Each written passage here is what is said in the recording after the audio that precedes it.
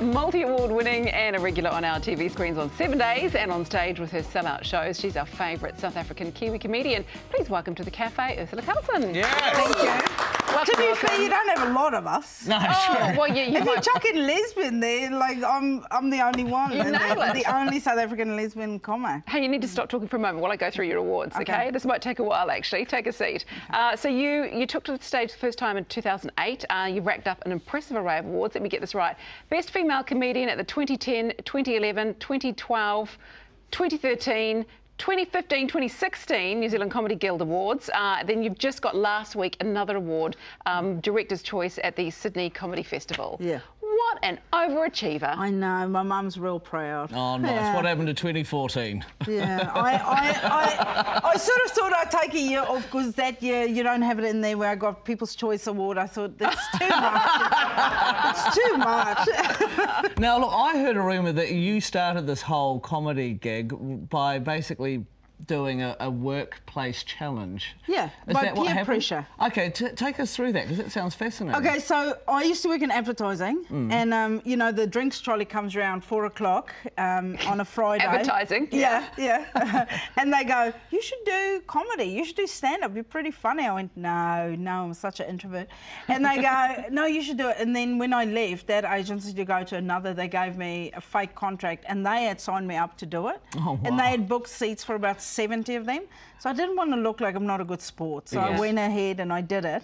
And then afterwards I got a call from the owner of the club to say that I'm through to the next round. So we didn't know. It was Raw Quest, where they were looking for new talent. And I went, oh no, I'm already nailing life with a job. I said, you give it to someone that's interested. That was just a work thing.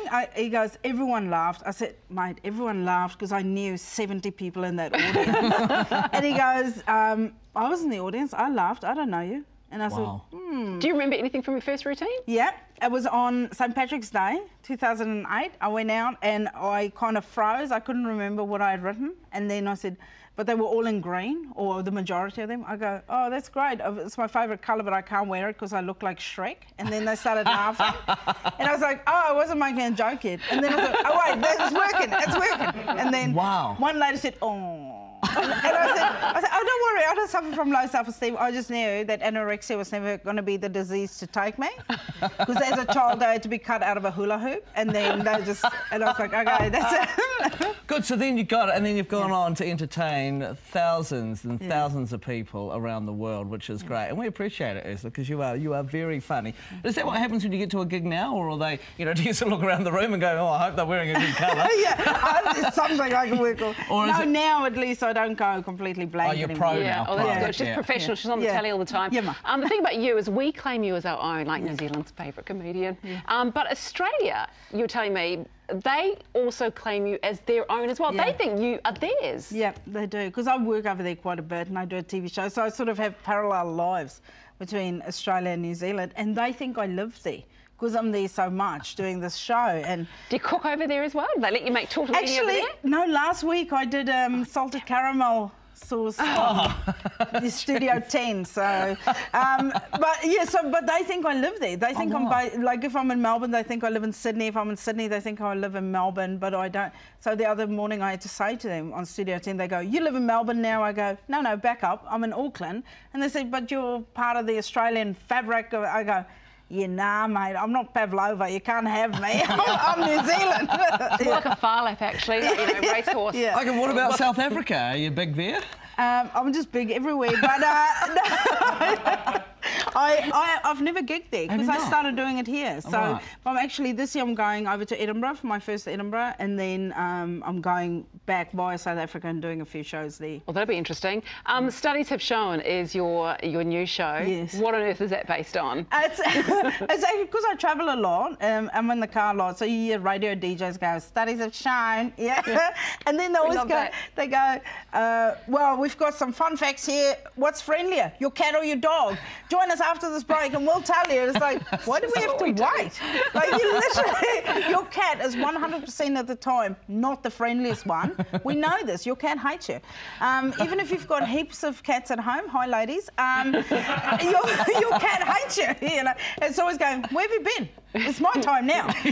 Where's your dog is happy and friendly? But they pump millions of dollars into research and research groups that you could literally just ask people in a pub.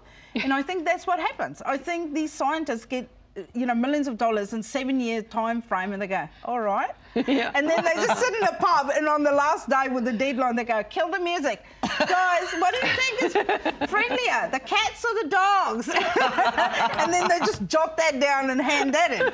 So I think that's a good wicket. I'd like to do that. Yeah, and it sounds like a good theme, It is too. definitely a whole show there. Yeah, Definitely. Because I did heaps of research myself and did my own studies with did. basically no funding, like just sandwiches and stuff. So life must be pretty good for you then, because I think it would be quite nice, you know, being Urzila Carlson when you're wandering around. People would never give you grief.